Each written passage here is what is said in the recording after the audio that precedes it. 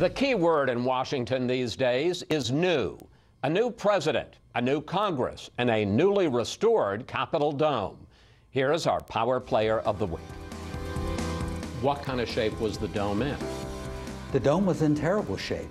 It's a bucket of rust. Stephen Ayers is the architect of the Capitol, and in 2014 he faced a big problem. The Capitol Dome, symbol of American democracy, was falling apart.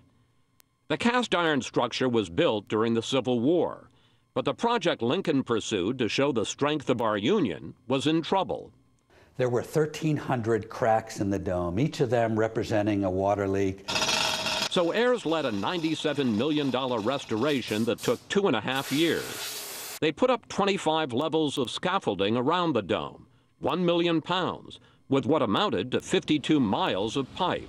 We're about to enter the interstitial space, the space between the inner dome and the outer dome. Ayers took us behind the scenes to see the remarkable work his team of 1,000 did. First, taking off all the paint, going back to the 1860s. On the outside of the dome, there were 13 layers of lead-based paint. There we go. Then they removed the pieces that had rusted away. They closed those hundreds of cracks using something called a lock and stitch technique, not unlike a surgeon stitching up a wound.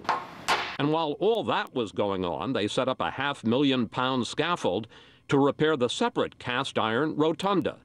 Ayers took us to the very top inside. From this level all the way to the ground was completely scaffolded, and we took all of the paint off of the rotunda, repaired all of the cast iron cracks that were in here, and repainted it and took that scaffolding work down. Finally, after climbing through that space between the inner and outer domes, we reached the top. So here we are outside.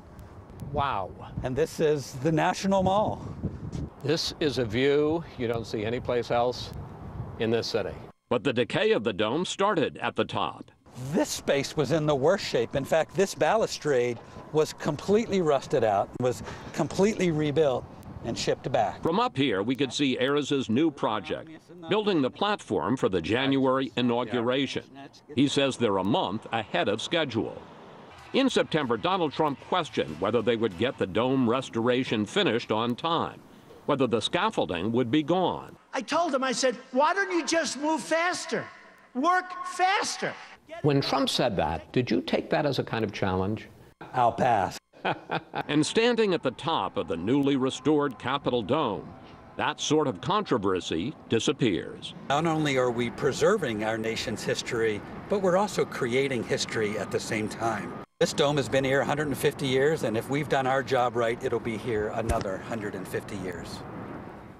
And there's one more thing Donald Trump will like. Ayers says the dome restoration project came in ahead of schedule and under budget.